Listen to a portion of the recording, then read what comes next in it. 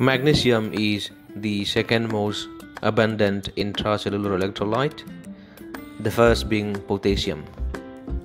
Now, how abundant is magnesium?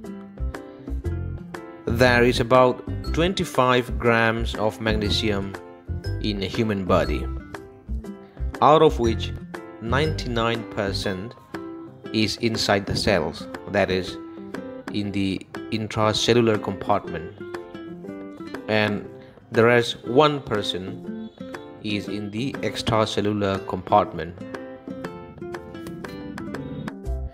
Of the intracellular magnesium, 53% in the bones, 27% in the muscles, and the rest 19% in the soft tissues.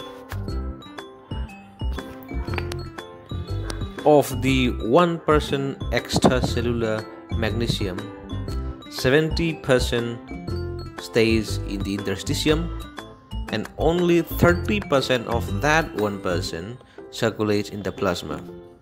So when we are measuring the plasma magnesium, we are only measuring 0.3% of the total magnesium, and that value is around 1.3 to 2.3 milliequivalents per liter.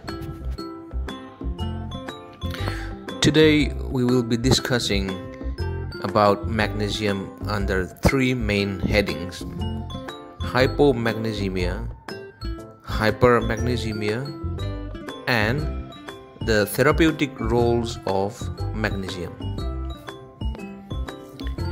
Hypomagnesemia is rather quite common and seen in about 11% of the hospitalized patients and up to 65% of patients admitted in the intensive care units.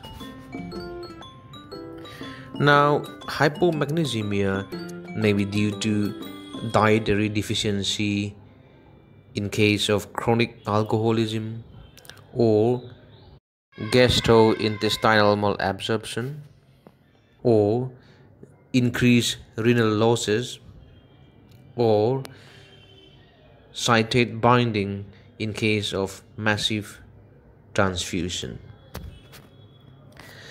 The clinical features of hypomagnesemia include nausea and vomiting, weakness, convulsions, tetany, fasciculations, and in the electrocardiogram, prolonged PR and QT intervals, diminished T wave morphology, and hypomagnesemia is commonly accompanied by hypokalemia and hypocalcemia. The treatment of hypomagnesemia would be correction of the cause and administration of magnesium. Now coming to hypermagnesemia. Hypermagnesemia is quite a serious condition, but fortunately it is seen rarely. Hypermagnesemia is said to occur when the serum magnesium level is above 4 milliequivalents per liter. At this level, there is decreased deep tendon reflexes, and then as the magnesium level of the serum goes up, other features like QRS widening in the ECG, heart block, and even cardiac arrest can occur. Hypotension is common, narcosis, and respiratory depression from paralysis of muscles of respiration, mainly the diaphragm. Hypermagnesemia is most commonly seen in excessive administration of magnesium for therapeutic purposes. Example for the treatment of preeclampsia or eclampsia, where large doses of magnesium is administered. It can also occur in renal failure where the excretion is impaired. Now, the management of hypermagnesemia include administration of calcium gluconate followed by diuretics, or if this does not solve the problem, hemodialysis may be needed, and also appropriate respiratory and circulatory support and correction of the cause. Now, coming to the therapeutic uses of magnesium, the first use would be to correct hypomagnesemia, the second being treatment of preeclampsia and eclampsia. Magnesium controls preeclampsia or eclampsia by systemic, vertebral, and uterine vasodilatation via direct effects on the vessels, as well as increasing concentration of endogenous vasodilators like endothelium-derived relaxing factor and calcitonin gene-related peptide, and it attenuates endogenous vasoconstrictors like endothelin 1. And the properties of magnesium which may be of potential use include muscle relaxing effects, especially when administered intravenous. It enhances non-depolarizing muscle relaxation action and attenuates muscle fasciculations.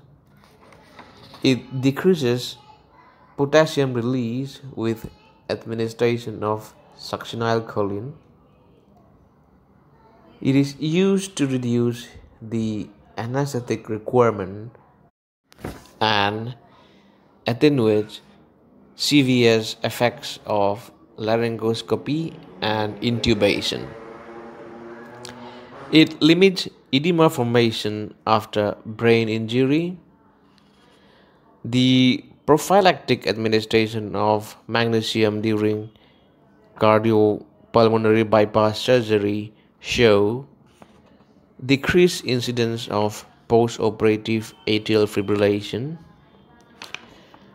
Magnesium causes bronchodilation by inhibition of calcium-mediated smooth muscle contraction, inhibition of histamine release from the mast cells, and inhibition of nicotinic acetylcholine release. For this reason, intravenous magnesium has been reported to improve bronchodilation when standard therapies have failed in bronchial asthma. The arteriolar dilating effects combined with reduction in catecholamine release may be beneficial in patients with pheochromocytoma. However, whenever magnesium is administered for therapeutic purposes, careful monitoring for signs of hypermagnesemia has to be done, like decrease in deep tendon reflexes, decrease in rate of respiration, or hypotension, or ECG changes, so that hypermagnesemia does not occur. Thank you.